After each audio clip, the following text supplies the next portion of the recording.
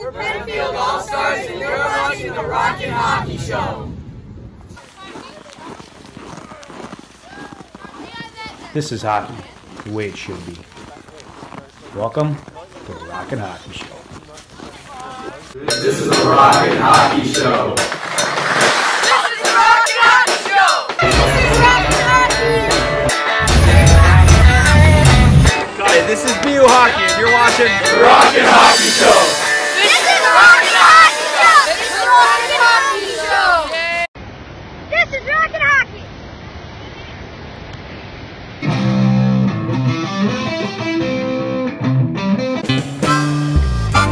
Welcome to the Rock N Hockey Show, and now the guy who took the last cookie without telling me, Coach Dave.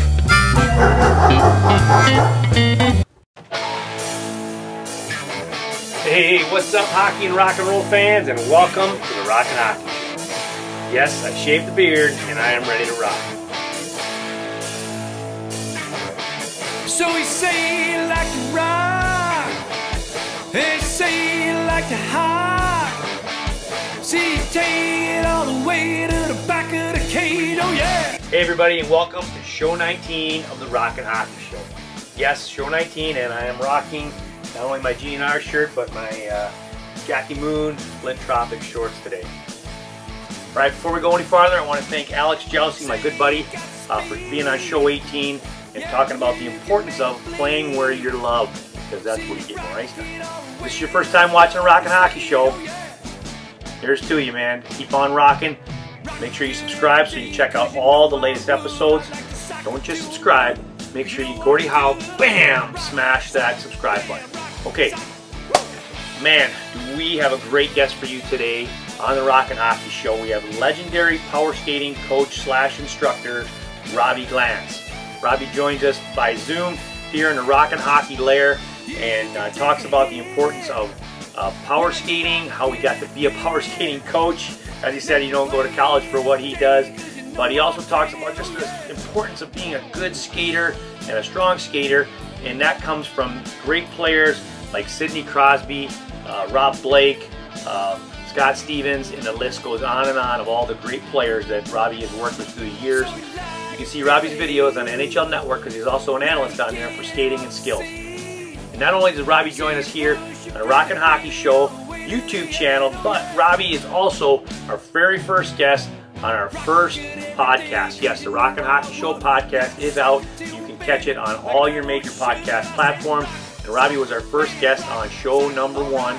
Make sure you check that out, the Rock N Hockey Show podcast. Hey, it's much easier than watching YouTube. You can listen to it in your car, you can listen to it at work, you can listen to it while you're sitting on the toilet, laying in a hammock, cutting the grass. Hey, it's there for you, man. Whenever you want to listen to it. If you don't want to listen to somebody else talk, you're in a conference, just plug in the Rock N Hockey Show, and away you go. All right, before we go any farther, say hi to the band.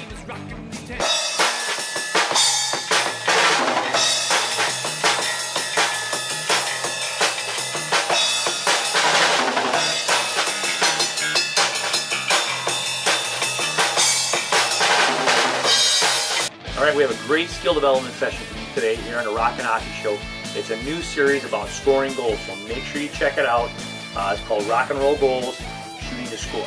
All right, remember, this is a show where the hockey rocks. The goal, and again, that one goes wide, and a big hit right there.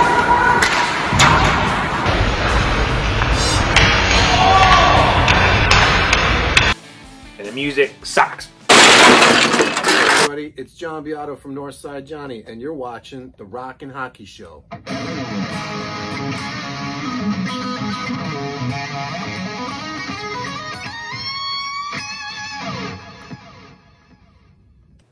All right, buckle up your chin straps. Not going to waste any more time. Let's get rocking.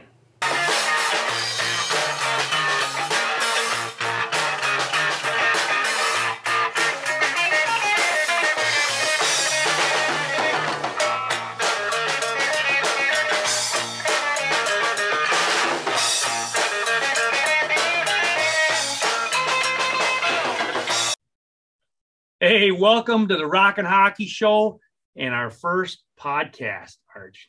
Can you believe it? Our first podcast. It's like day one. You ever seen Day One with Jack Black? I have not. You never seen Day One? No. And I don't watch a lot of Jack Black. I'll be honest with you. He ruined the King Kong movie. So anyway, this is the Rock N Hockey Show, and yes, we like to talk a lot about hockey, but also we're not afraid to throw some movie quotes around every now and then. And RJ, this is our first show. And we'll talk a little bit about what the show is about. Obviously, it's about hockey. It's not an NHL show. It's about youth hockey. It's about the people that live and breathe it, like you and I, and all the players, the parents, the hockey parents, and the coaches. And it does have some NHL, but it's a show with great hockey content in it. Hey, hockey and rock and roll fans, I want to take just a second to welcome Trotta to the Rock N Hockey family. Check out the newly renovated Trotta 2.0 right off of 490 at Cops Hill at the new Culver Road Army. TrottaRochester.com. 2 outdoor dining areas, including a massive upstairs patio with a full bar. Man, you got to check out their 100 square foot TV wall above the main bar and an additional 8 large screen TVs as well. Make sure you partake in the self-serve beer wall with over 50 beer and wine selections. Today's interview brought to you by Trotta. Check them out at TrottaRochester.com. I mean, we basically live hockey, and now we get to talk about it all day. We do live hockey, and just to put some numbers to it, Arj, you and I have been in the trenches for nearly 30 years now with hockey, youth hockey. A little bit about our backgrounds. I played hockey. I played college. I played pro, but mainly most of my hockey spent on lesson ice and backyard rinks. And you're living it on the opposite side in the retail industry and working in the rink management industry. So you and I have been in the trenches for a long time with youth hockey, and now we got a show that just talks about hockey. And Hey, Johnny, what's up, buddy? Hi. How are you? Good, how are you? What kind of car does an egg drive? I don't know what. A Volkswagen.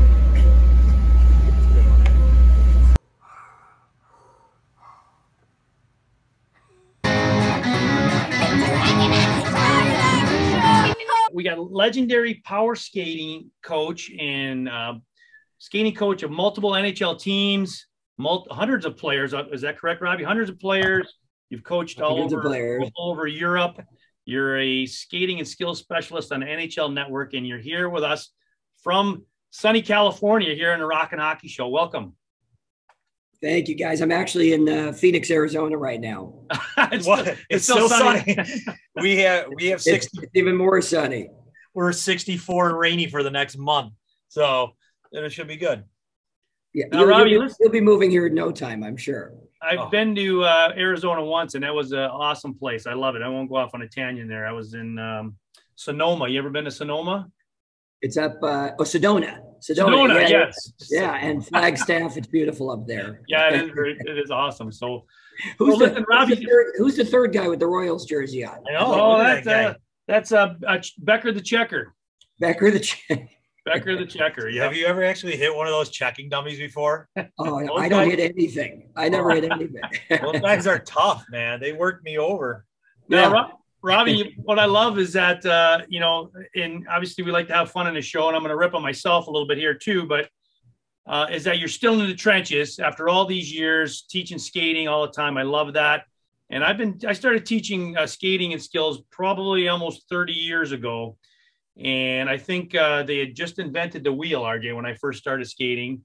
And I think George Washington might have been in one of my first clinics, but I remember when I started doing it, I wanted to learn as much as I could. And I remember seeing your brochure, which I still love your logo, by the way, with the guy skate lightning fast. I think it's awesome. You've been doing skating stuff for a long time. That's awesome. How are you feeling? Good? Which is incredible since I'm only 38 years old, that I've been doing this also over 30 years. That's what I thought.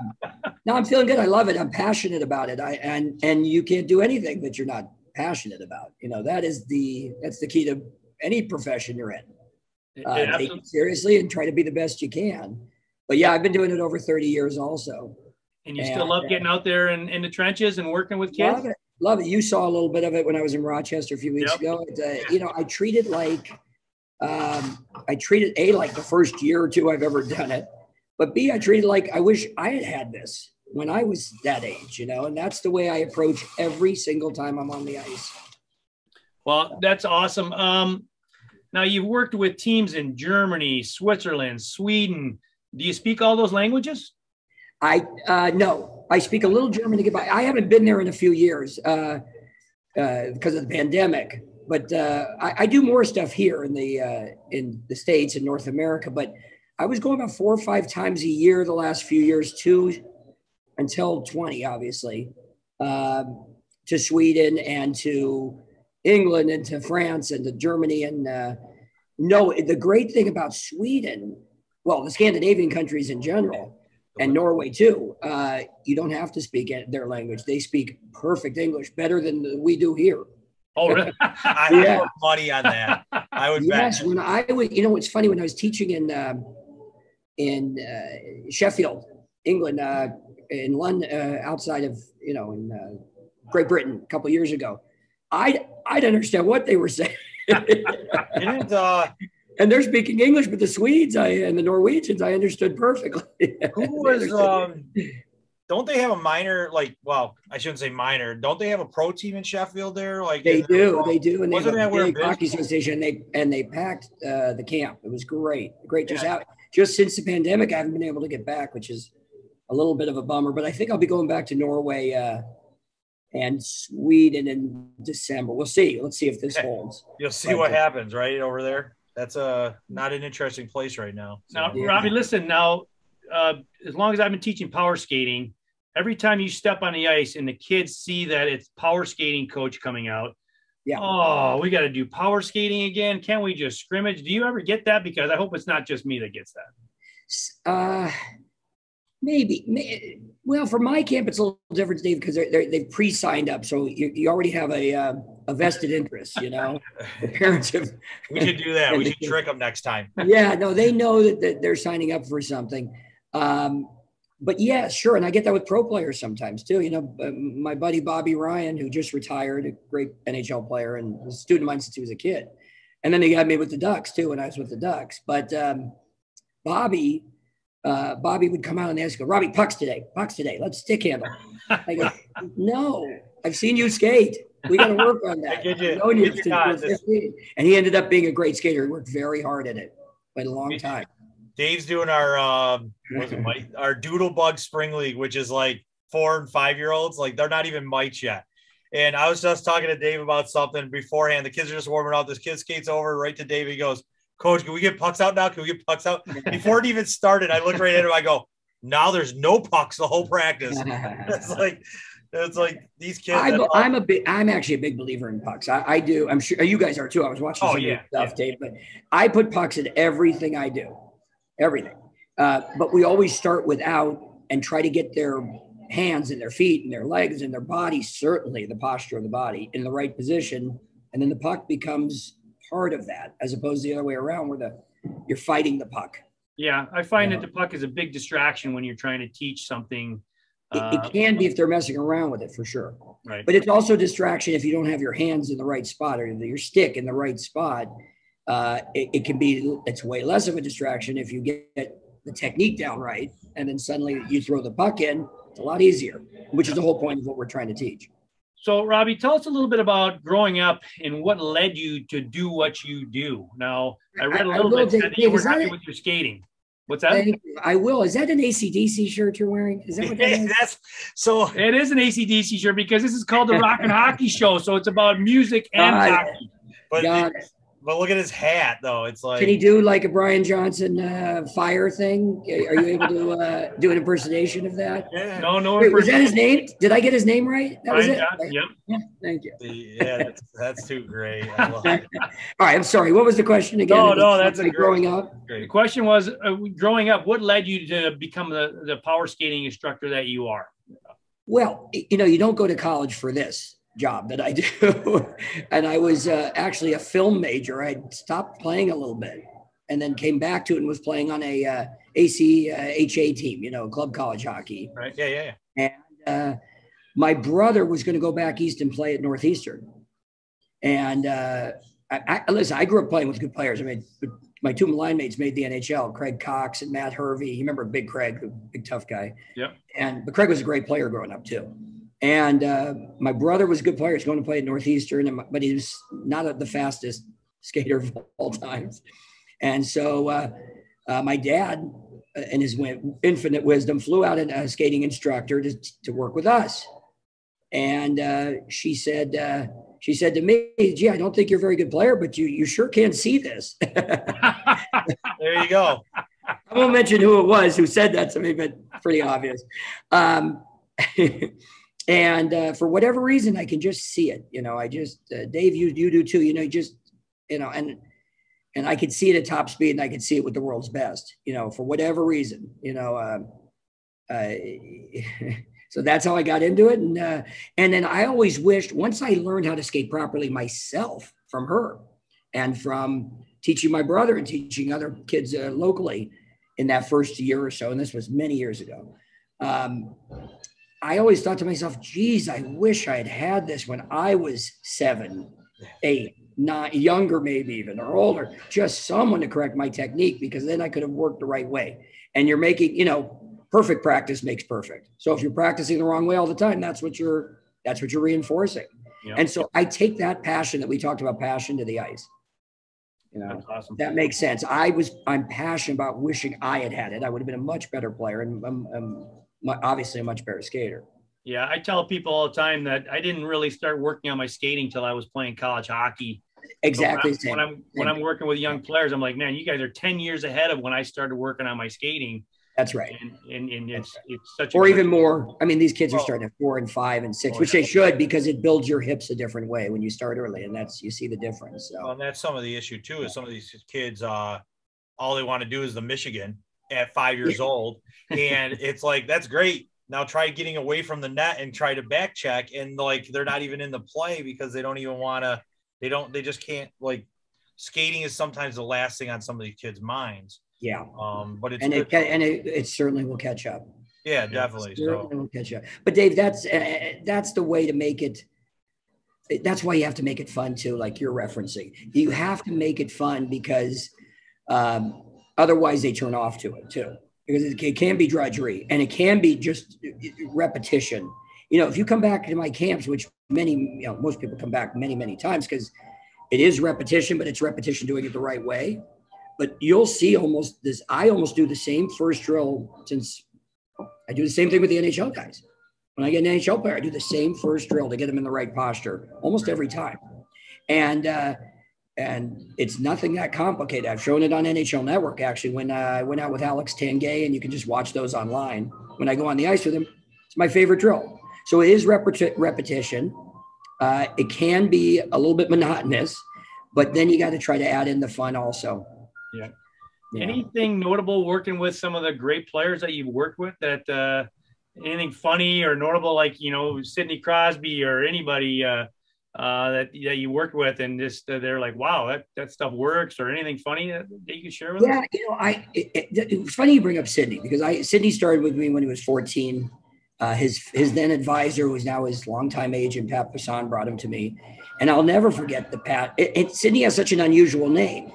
So most of the time I don't even remember, like, guys will come up to me and say, oh my gosh, I worked with you when I was at your camp when I was 10. It was like Frankie Vetrano. He was on the ice in Boston, and I was doing a camp in Boston, and he came skating over and said, Robby, I have your jersey in my closet. Now, I didn't remember, obviously. He was 10, you know. So and I hadn't seen him. So I get that a lot. But Sidney's name was so unusual that I remember. Plus, Pat came up to me. Now, this is everybody knows who Pat is. He represents half the best players in the NHL. And this was a guy at the time that had Brett Hull and Luc Robitaille. And he says to me, hey, this is the best 14-year-old I've ever seen. Now, that also, you know, sticks with you when you hear that. And, but he had skating issues. Not that he wasn't strong on his skates. He was. There were posture-related issues that were going to cost him later on. And that's what we worked on over and over and over. And that kid at 14 was the last kid off the ice. The most questions. And that carried right over to when he came to me as his draft year. Right. He did every year up until 17, I believe. When he was 17 years old. So that would have been 2000, whatever, 4 or 3. But last guy off the ice, most video questions. And I will relate to you a great story about Sidney. Was my older boy, who ended up playing at Connecticut College, was maybe 8, 9, 10 at the time. And he's on the ice with me after. I had a little extra time and he jumped on and he, Sidney Crosby, didn't know any of them. Sidney was 17. And we'd been hearing the stories. We knew he was going to be the first pick. And Sidney, instead of leaving and going back to his hotel or going to have lunch, hung out on the bench for 30 minutes, throwing Ryan pucks, giving him some tips, things like that. It was awesome. I don't know why he's so polarizing. He's such a nice guy. I like him. Yeah, I think some of the people don't like when they still equate the first 5 years of the NHL when as soon as he got touched, he would make those expressions, go right to the refs to now. And he's not the same kid that he was back then. Close. And everybody it's not even close, but I mean, it's but I don't know, that stuck with him, Yeah. It's like, but you take guys like you imagine like these guys nowadays that they're talking about, some of these guys that are coming up, but you take these guys I would love to see Crosby get drafted now and not be allowed to get touched like the McKinnons and the McDavids and Dreisaitl's and Marners and Matthews. You imagine what he could do now in this. I mean, they grew up in a clutch and grab style hockey where you had to be strong on your skates.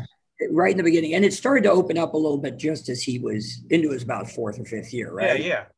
Yeah. But I mean, like you said, you have to be strong on your feet. Sometimes though, he's a tough player. Yeah. No. So Robbie, what advice can you give to young players out there about their skating? Anything in particular, that one piece of advice that you could give? Yes. Get your posture right. Always get your posture right. That's where it starts. And that's any sport. I've got just because I'm here in Phoenix, it's reminding me, I've got Hank Haney's kid in my camp this weekend. And he was with me 2 weeks ago. And the famous golf instructor, Tiger's golf coach. Guy. Wonderful family, by the way. And their boy is a very, very good player, a young kid, 9 years old. He's going to be very good. But, if Hank's teaching Tiger or any great golfer it starts with posture. It starts with how you line your body up. And it could be I love playing tennis, and it's the same thing there. It's how you set your body up starts everything. So get to my camps, get to you guys, and get in the right posture.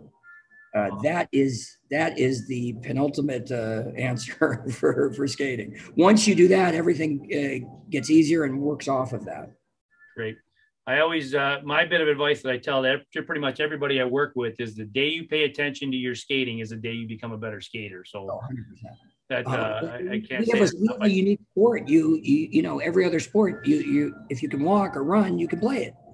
You might not be the best, but you can play it. Our sport, you have to learn a whole different skill just to play the sport. And it's not natural. And because skating is not a natural thing, and skating the proper way, certainly. Right. You're talking about your hips. You cannot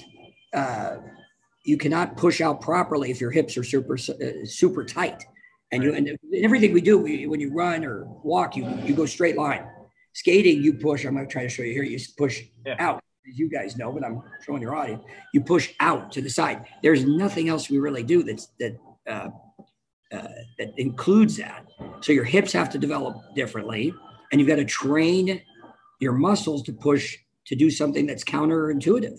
You got to push away from your body, and it's not a natural movement.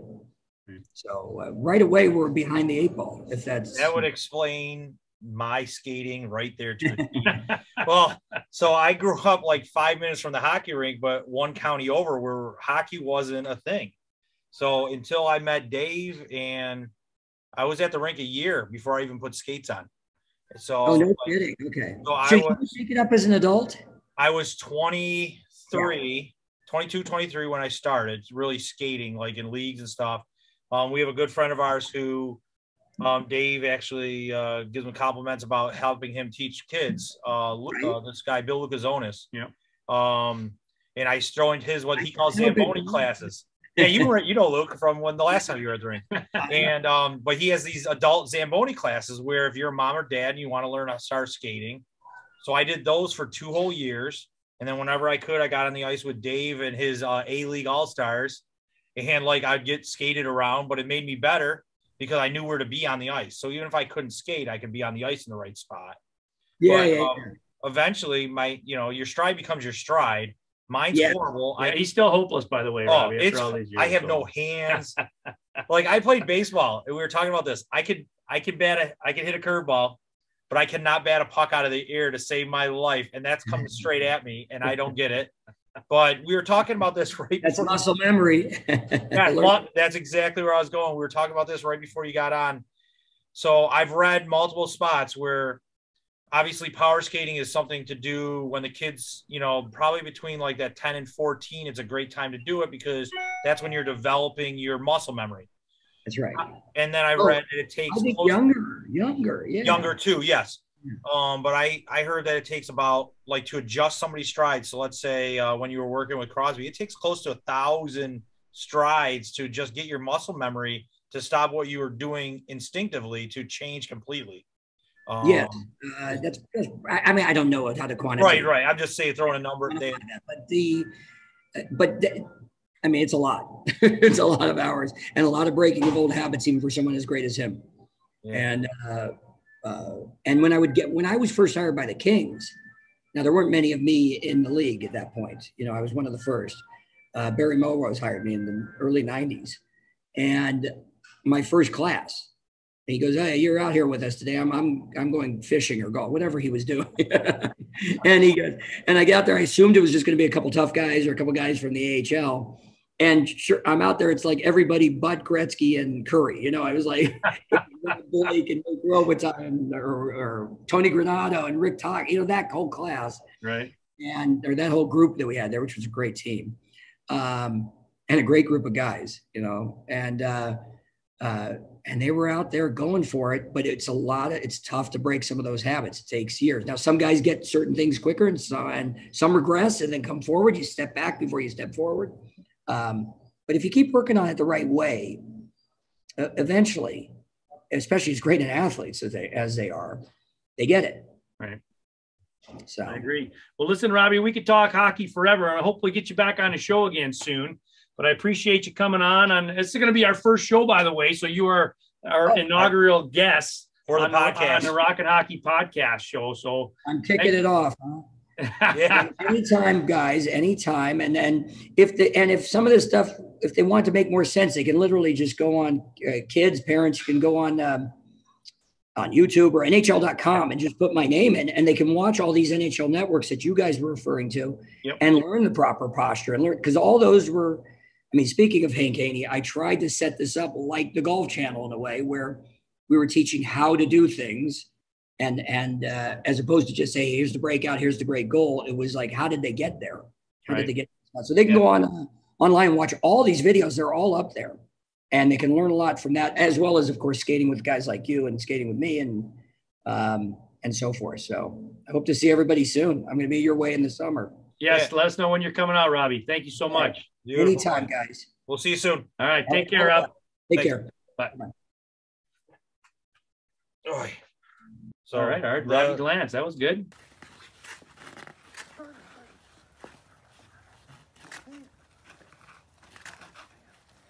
This is Rock N Hockey. This is Rock N Hockey.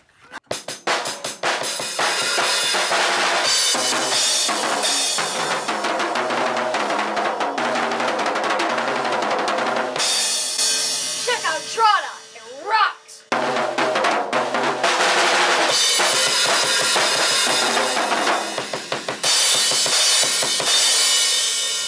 Today's skill development session is brought to you by our friends at Pirani's Hockey World.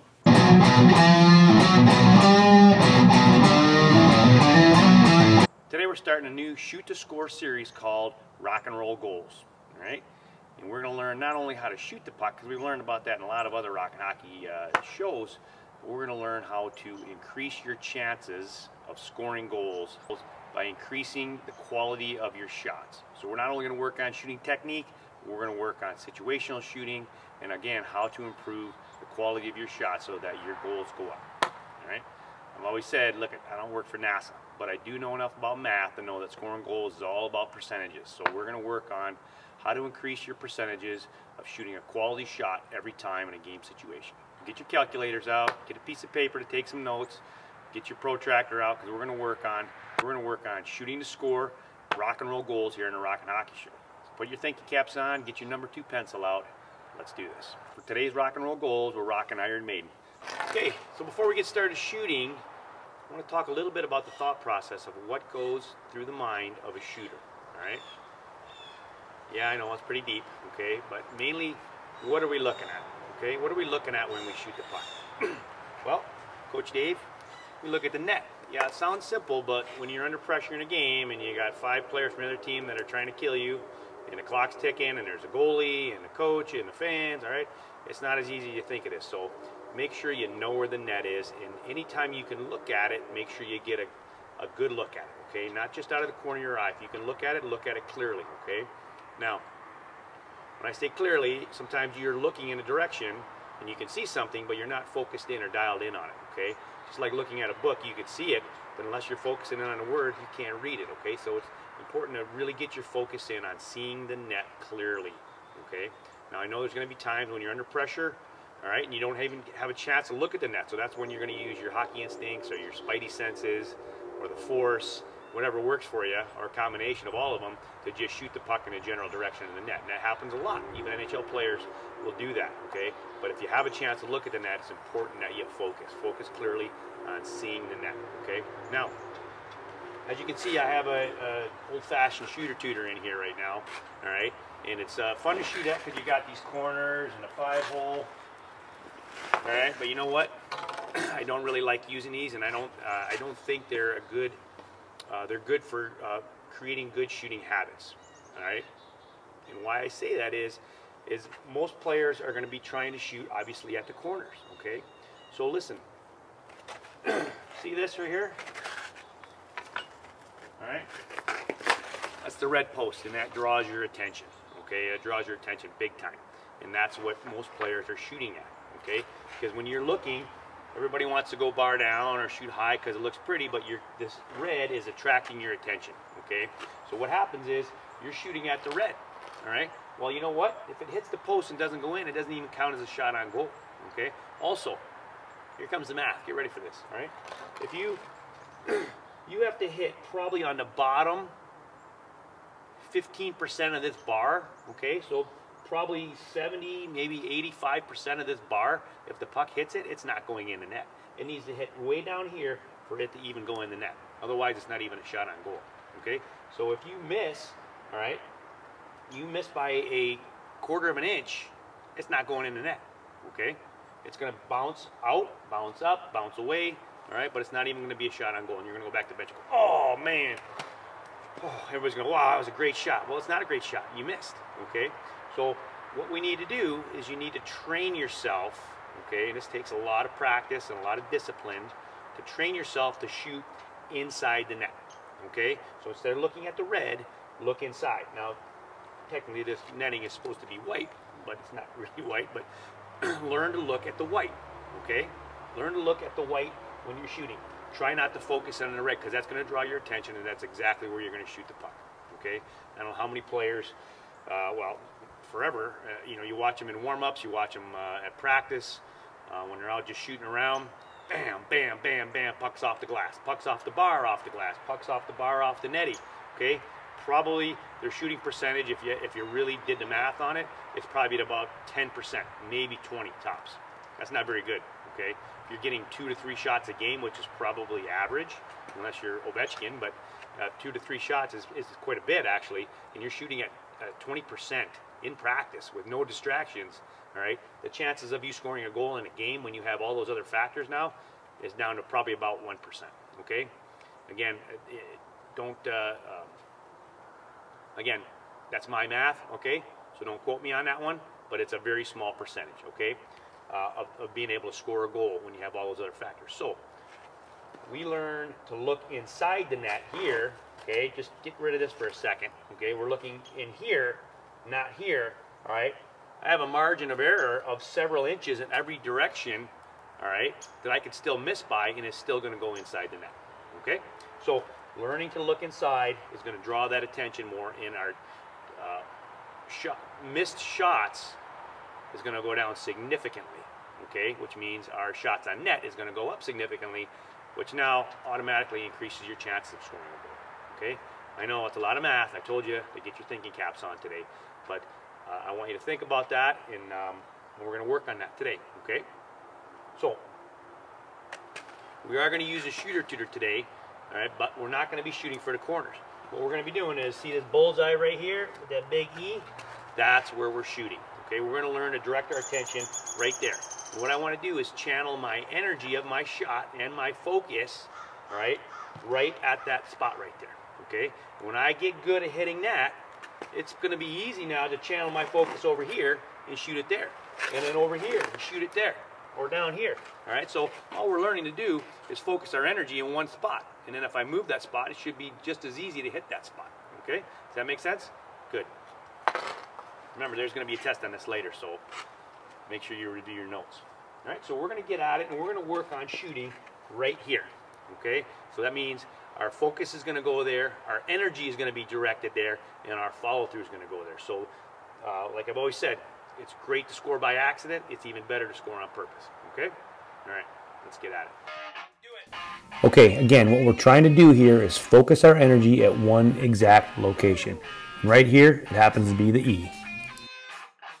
Using his Messier shot, Wes does a great job with his shot preparation, and all his energy goes down through the puck right to the E. Now using his slap shot, Wes has a great shot preparation, great energy coming down through the puck, and you can look right off the end of his stick right to the E.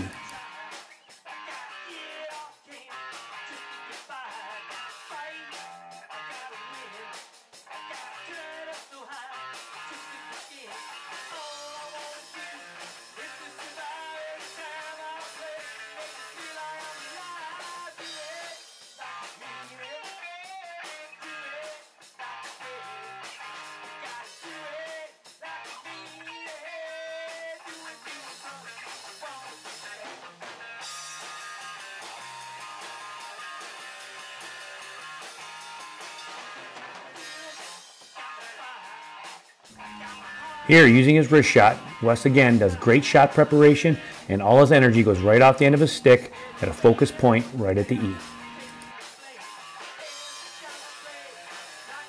With all three types of shots, Wes is accomplishing all three major objectives. Get the shot off as quickly as you can, shoot it as hard as you can, and shoot it as accurate as you can.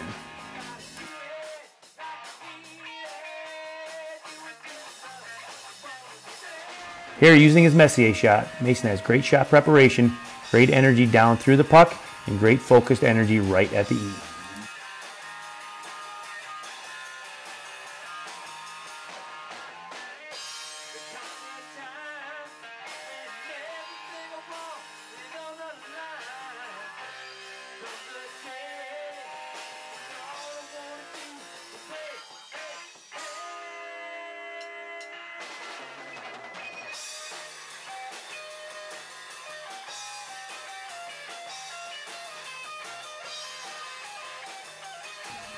Once again with the slap shot, Mason has great shot preparation, great energy down through the puck off the end of his stick at a focus point right at the E.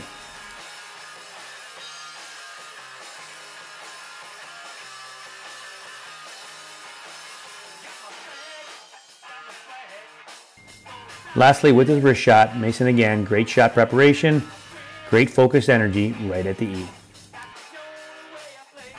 Every shot taken here was a high quality shot, thus improving our chances of getting high quality shots in a game, and therefore improving our chances of scoring goals.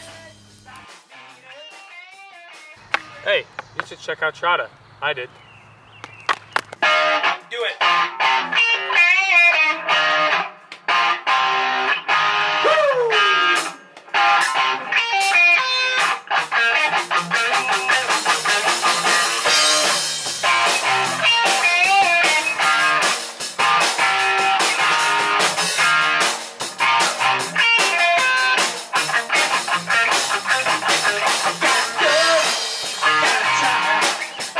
Yeah!